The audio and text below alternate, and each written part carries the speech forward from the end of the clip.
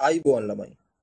අපි මේ වීඩියෝ එකෙන් කතා කරන්න යන්නේ බෙන්සීන් වල ක්ලෝරිනීකරණ ප්‍රතික්‍රියාව සම්බන්ධයෙන්. ඒ කියන්නේ ක්ලෝරෝබෙන්සීන්, බ්‍රෝමෝබෙන්සීන් සහ අයඩෝබෙන්සීන් වැනි සංයෝග සාධන ආකාරයේ සම්බන්ධය. එතකොට බලමු කොහොමද බෙන්සීන් වලින් ක්ලෝරෝබෙන්සීන් සහ බ්‍රෝමෝබෙන්සීන් ලබා ගන්න කියලා. අපි මුලින්ම ගමු ක්ලෝරෝබෙන්සීන් සාධන විදිහ. එතකොට අපි ගත්තොත් බෙන්සීන් වලට ප්‍රමාණවත් Cl2 වායුව සහ Fe යකඩ කුඩු උත්ප්‍රේරකයක් විදිහට යෙදුවොත් අපිට ක්ලෝරෝබෙන්සීන් ලබා ගන්න පුළුවන්.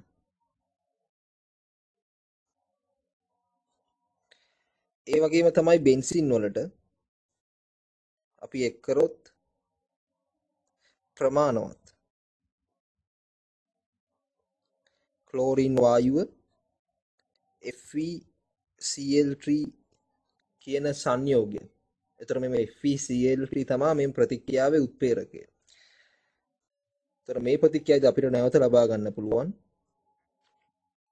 ක්ලෝරෝබෙන්සීන් සංයෝගය. ඊට බලමු බෙන්සීන් වලට Br2 වායුව ප්‍රමාණවත් Br2 වායුව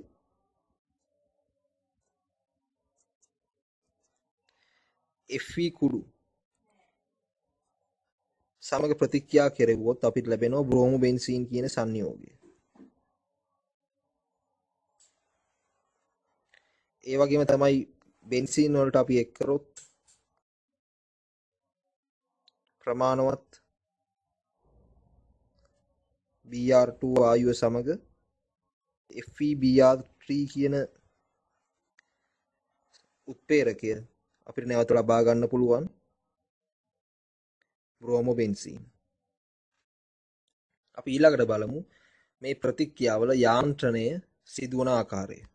අපි ගත්තොත් මෙන්න මේ ආකාරයට ක්ලෝරින් වායුව FeCl3 කියන උත්ප්‍රේරකය සමග මෙන්න මේ ආකාරයට විච්ඡේදනය වෙනවා. ඒතර මේ ක්ලෝරින් කියන සංයෝගය අපි සැලකුවොත් ක්ලෝරින් කියන්නේ නිර්ද්‍රවීය සහ සංයුජ සංයෝගයක්.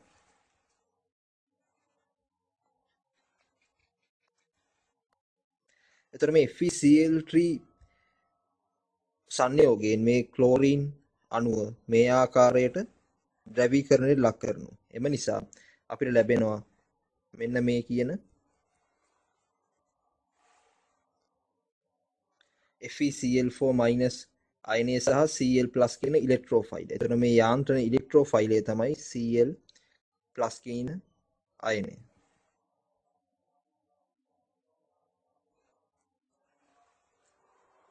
එතකොට මේ සාදපු ක්ලෝරින්+ ඉලෙක්ට්‍රෝෆයිලය බෙන්සීන් අණුව මගින් පහර දීමට ලක් වෙනවා මේ බෙන්සීන් වලේ 5 ඉලෙක්ට්‍රෝන වලාව මගින්. එතකොට මෙන්න මේ ආකාරයේ අතරමැදි සංයෝගයක් අපට ලැබෙනවා.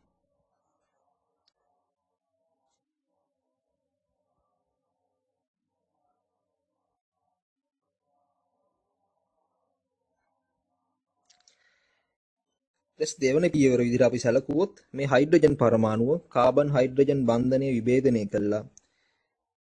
එම බන්ධන ඉලෙක්ට්‍රෝන යුගලය මේ ධනාරෝපණය සහිත කාබන් පරමාණුට ලබා දීලා ක්ලෝරින් සම්බන්ධ කරනවා මේ බෙන්සීන් පරමාණුවට. එතකොට අපට ලැබෙනවා ක්ලෝරෝබෙන්සීන් කියන මේ සංයෝගය.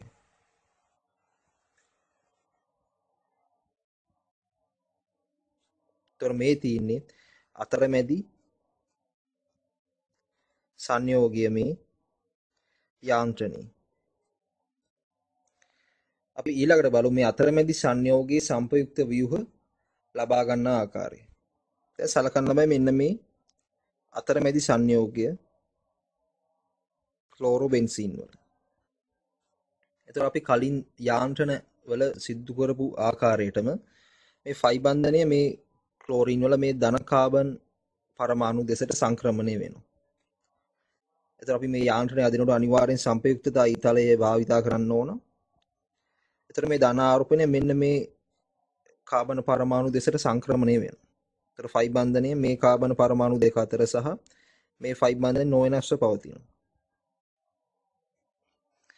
ඊට පස්සේ මේ ෆයි බන්ධනය මේ කාබන පරමාණු දෙසට සංක්‍රමණය වෙලා මෙන්න මේ අවසාන සම්පයුක්ත ව්‍යුහය ලබා දෙනවා.